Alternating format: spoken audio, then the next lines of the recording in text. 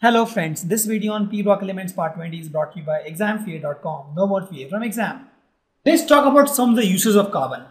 See, carbon is fiber is embedded with plastic materials to improve the strength. You see the tennis racket, these fibers are the plastic fibers, but you embed the carbon in this to give it strength to it. And that's what it's required, right? Because if it is very weak, with one shot it will break. You want this to be strong. Right, so carbon is used here in this, right? In the tennis racket, also it is used in the aircrafts, it is used in the fishing rods.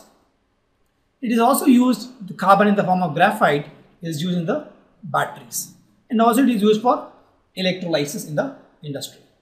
It is also used to make crucibles, as I told, right? Graphite is has very high melting point. It is resistant to heat, so it is used in crucibles. Also, it is inert to dilute acids in alkalis. I told carbon doesn't react with alkali and acids, so it is used as crucibles, right? Since it is highly porous, the charcoal is used in absorbing poisonous gas. So if there's some poisonous gas somewhere, the charcoal is used to absorb that gas. And also it is used in water filters, right?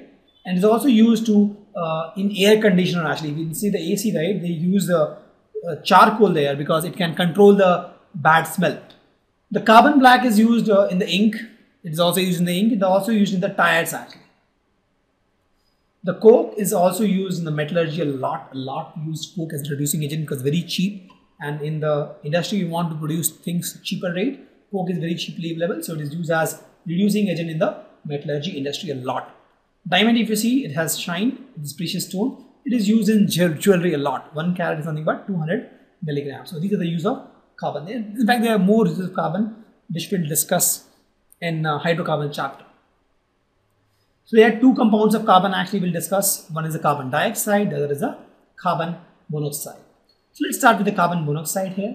So carbon monoxide is nothing but a colorless, odorless, water insoluble gas. It's gas which is almost colorless, odorless and insoluble. So if you see, right, carbon monoxide is CO. It doesn't form any complex structure, right? You can see the structure, and that's why it is gas. So the moment you think of gas, you can think of the structure, right? That's why you have to think. Every time you think of a compound, you think why it is gas, why it has high melting point, why it has high ionization energy, right? So if you think of carbon monoxide, you see the structure is pretty simple. So it is gas. Correct? It is a very strong reducing agent. Why? Because air, if you see, the carbon has the oxidation state of +2 in carbon monoxide. Carbon always want to have oxidation state of +4 because it's more stable. So carbon will always oxidize to +4. It will oxidize itself and it will reduce others. So it acts as a very strong reducing agent. Correct? Because carbon monoxide, carbon has oxidation state of +2, which is not very stable. Carbon wants to be in +4 oxidation state, so it always goes to +4 and becomes oxidized, and thus it has a good reduced agent. So it reduces almost all the metal oxides other than alkali and alkaline earth metal because they are more powerful reducing agents actually. So it's like a comparison of sodium and what do you call carbon. So carbon plus. So if you see sodium, if you compare sodium, so sodium has more tendency to become Na plus than carbon 2 to become carbon 4. So C2 becomes C4. Let me write it clearly. Sodium becomes Na plus and carbon plus 2 becomes C plus 4. This tendency is all the more. So sodium is a more stronger reducing agent than carbon. So you can't reduce sodium with carbon, right? Because the sodium is more stronger reducing agent, right? And also some of the alkaline earth metal, for example, aluminum. Aluminum is also has a higher tendency to form from Al to Al plus 3 than the tendency of carbon to form Ca plus 4 from Ca plus 2. So it can reduce most and is widely used. Why? Because it is very cheaply available, but they are stronger reducing agent than carbon, but they are costly. So in the industry, generally use carbon monoxide. We don't use sodium or aluminum. Why? Because it's very costly, but this is very cheap, right? So this is also used for extraction of many metal from the ores. For example, in this case, right, carbon monoxide is used to oxidize. Reduce this. So if in this case, its oxidation state is +3, here it is 0. So it got reduced. And if Fe2C3 is the ore of iron, from this we got iron. From here also if you see zinc, was +2, it became 0, it got reduced, right, using carbon monoxide, and you got zinc. So using this reducing property of carbon monoxide, it is also used for attraction of many metals from their oxide. Because as I told, right, these metals are, most of the metals are really reactive and they exist in the oxide form. This we have discussed when we discussed about the metals, right? And these metals has to be reduced to the metal form, and the good and cheap reducing agent is carbon monoxide, right? And please note, carbon monoxide is highly poisonous. Carbon monoxide as such is not poisonous. It's a very simple compound actually. It can do much, it can't do much, but it is highly poisonous. Why? Because it has the ability to form complex compound with hemoglobin. Correct? So if you see the carbon monoxide structure as such, it's very simple, right? So it's a very simple gas, only carbon and oxygen, that's all. But it is very poisonous. Why? Because when it combined with hemoglobin, it forms a very complex compound. So the question is, why carbon monoxide is complex? It's very simple. It looks very simple, right? Still, it's very dangerous. It is because of this. When it mixes with hemoglobin, it forms a very complex compound. Correct?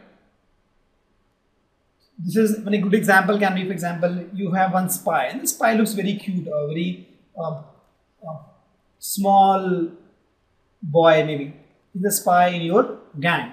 This guy looks very innocent. But if this guy pass the information to, let's suppose, other group, it may break your group, right? Same thing. Carbon monoxide looks very small and cute, right? Very simple. But when it combines with hemoglobin, it forms very dangerous compound. And that's why it's harmful. And if you see the carbon monoxide structure, it has 1 sigma and 2 pi bond. That's what the structure is, right? 1 sigma and 2 pi. 1 sigma is the first bond, and another 2 bond is the 2 pi bonds. And it has also lone pairs, right? It has lone pair, both carbon and oxygen.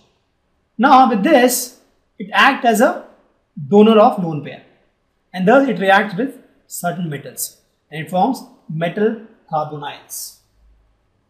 See, the reaction can be taken, right? For example, nickel, when reacts with carbon monoxide, you heat this 335 Kelvin, you get nickel tetracarbonyl, CO. Iron also, you heat with carbon monoxide, you get pentacarbonyl iron. Correct? So if you heat this carbon monoxide with metals, because of the lone pairs, it forms carbonyls. Correct? So we have seen a lot of usage of carbon monoxide in the industry. The question is how to prepare it, because it is useful, so let's prepare it, right? So the first option is, you have this carbon, you heat with a limited supply of oxygen, it gives you carbon monoxide. Very simple process.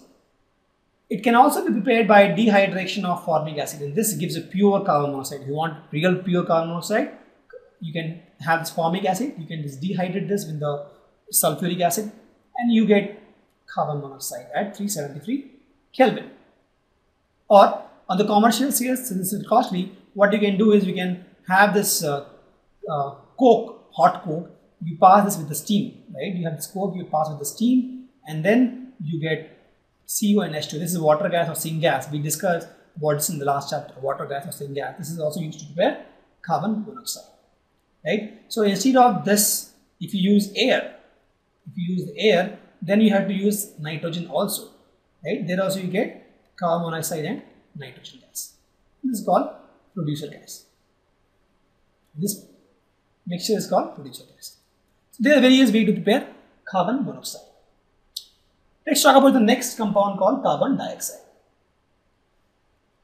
Let's talk about another carbon compound, carbon dioxide. It is also colorless and odorless gas, similar to carbon monoxide. This has very low solubility in water, and this is used in biochemical and geochemical importance because low solubility in water. And this water, it forms carbonic acid. It's a very weak dibasic acid. Very weak dibasic acid. Since it is acidic in nature, it combines with alkaline to form metal carbonates. For example, if you see, when you react carbon dioxide with water, what you get is H2CO3. Correct? So this is what it gives, metal carbonates. And this is not poisonous, it is pretty okay.